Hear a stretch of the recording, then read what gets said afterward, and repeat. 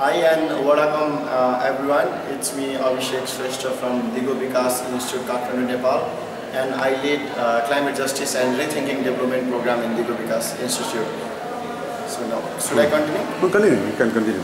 So if you see climate-wise, Nepal have been facing severe problem of extreme weather events like landslide, flood. Recently we had a tornado in Nepal that's very unusual. Beside that, there is like erratic monsoon, and that has resulted into the low productivity of rice, wheat, because most of the farmers in Nepal, they heavily dependent on monsoon rainfall. We have also now observed the problem of water scarcity in rural part of Nepal, so that's directly impacting the lives of poor people.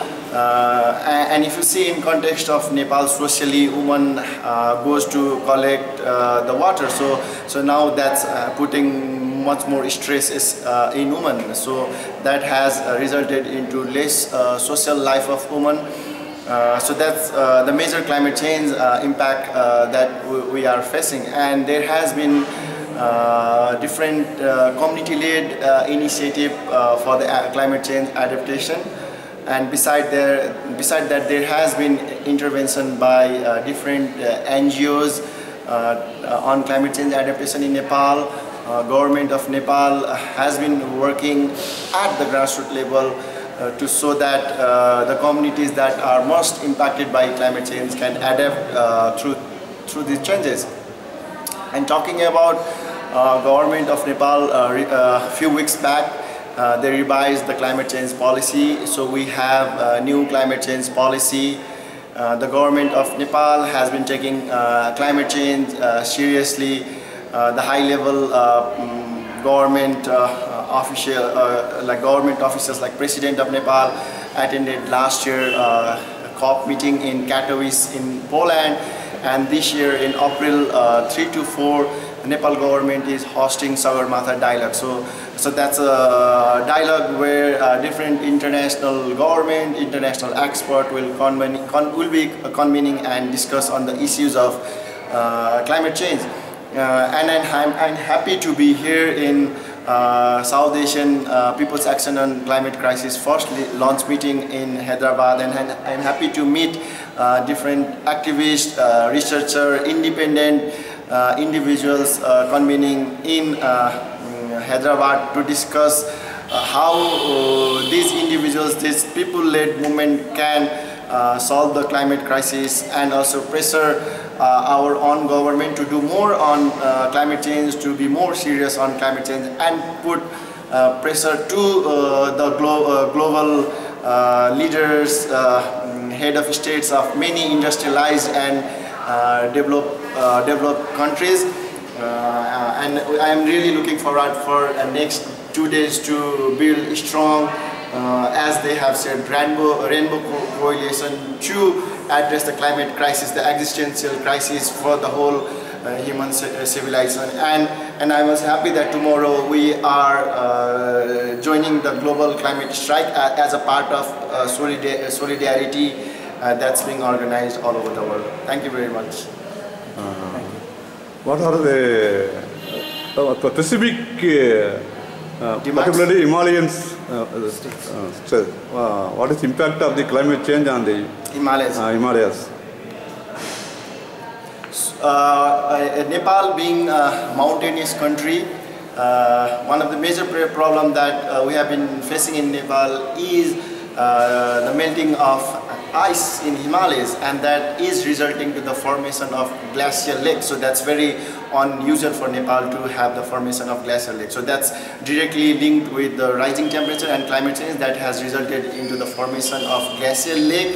And the people in the mountain and the downstream people who are nearby mountain is living in threat of gulf. So that's glacial lake outburst flood, because like too much water has been accumulated in that lake, so the people are living in like huge threat, like there might be flood very soon. So this is all because of climate change. So we need to act to make sure that all the water that's past the safe level, like which is in dangerous level, can be brought down into safe level, so that people in the Himalayan region can live safely.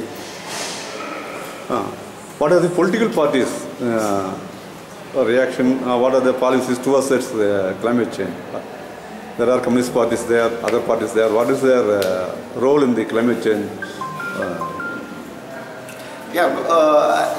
Talking about political parties' engagement in climate change, different political parties have come up with different manifesto on climate change. So that's really welcoming move to have climate change in the political manifesto. But despite that, there are lots of work to be done. What's in the political manifesto? We are looking forward for the political parties in Nepal to act on what has been written in the political manifesto on climate change. Beside that, the government is doing their I feel like they are doing quite good work, because we came up with new climate change policy. We are working on Sagarmatha climate dialogue, and the high level government people engagement in international forum is a sign that government has taken climate change seriously, and it it is ready to act for the climate change and to save the life of the people of Nepal who will be impacted by climate change. Particularly, what is the in recent times, Nepal faces so much of flood in last 2 years. Yeah. So how the people are facing the struggle, and how the government is seeing the whole situation now? And then another thing, is there any fund like what I trying to mean is that intergovernmental transfers, like there is like Prime Minister fund. Yeah. Is there any fund? I mean, is there any funds for this flood thing? Because mostly in Nepal also, every year or at least by year. So once in 2 years they will be having some kind of flood. So to mitigate this flood thing, do they have any funds to do that? Because finance is very important to what to say to respond to the disaster. Rehabilitation. Yeah, we have come up with, Nepal has come up with disaster act as well, and beside that usually there's like Prime Minister fund when there is like any flood or any disaster related event. So the government provide funds to the family that are being hit by flood, or in context of Nepal we had tornado. That's the first of its event where 28 people died and more than 1,000 people were displaced. So government provide them with what you call the instant fund, like they provided like I think I forgot the actual amount, but I think it's 5 lakh per family. So that was the initial fund that has been provided by government. So usually they have a fund called Prime Minister Emergency Fund. So when there is any natural calamities or any disaster, landslide, flood, or so-called like tornado, so the government comes forward and support the people in the ground, and they have been doing that. After that, how any infrastructures or any policies changed by the government, and then how the people are reacting to such natural calamities? Yeah, so if you see these disasters have the frequency have gone higher. Earlier we used to have like flood and this kind of severe flood like in 10 years time, but we are having it every year. And the government response initially is very good, because ultimately the people need that support. Government have been supporting, but after the incident the government engagement is not quite satisfactory, because the people whose house has gone, that needs to be rebuilt. They have like loss of their land, productive land that should be replaced, or like they should be able to cultivate that. So government is not so quick on that. So that is the area where government should be quick, because it's all the poor people who are suffering and their livelihood are directly impacted. Their houses are totally gone. So that's where we need more timely intervention from the government. Any question? You are very optimistic in viewing these developments. Yeah, Really because they appreciable. have been doing that, but I said like they have to do because it's related to their house, their property. So initially they give like okay, after 2-3 days they give some money, but because that's just short-term fix, because it has to be long-term, because the houses need to build. Because if they are growing rice or if they're growing vegetable, then that land has to come back to normal. So that's where more intervention should come from government. So initially money would do something for them, but that will not be. That will be just for maybe 3-4 months. Yeah. After that, how long they can They'll be in sustain. tent tarpaulins? They can be in tarpaulins for maybe 1 month, 2 months, but beyond that, it's very unhuman for anyone to live there. What about the corporate funding and other things?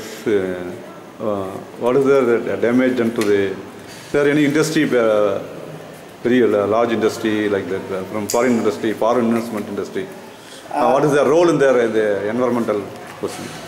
There has not been any foreign direct investment in any of the environment, but we can take example of earthquake, where we had lots of disaster capitalism, like big INGOs are bringing lots of money and like being a tourist and then going to the impacted area. That has been the case that's been observed in Nepal.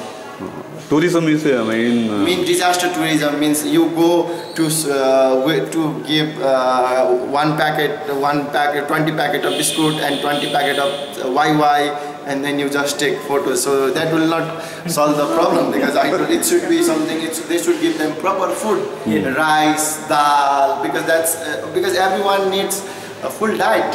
Yeah. So because that's tourism, disaster tourism. And then in the name of these poor people, like the disaster capitalism, like they bring lots of money. That has been cases during the earthquake. Thanks. Can you finish? Any other Any other points tell? which you want to tell, or way forward? Is it something like way forward? So as I told earlier, like we are in crisis, and lots of people-led movement, lots of peasant group, women's group have been demanding for a climate emergency and demanding climate justice, and also demanding no investment in fossil fuel from these larger countries. So we need to demand from these large, like developed and industrialized countries to solve this crisis. Okay. Thank you. Yeah. Thank you. It's fine? Fine. Yeah, that's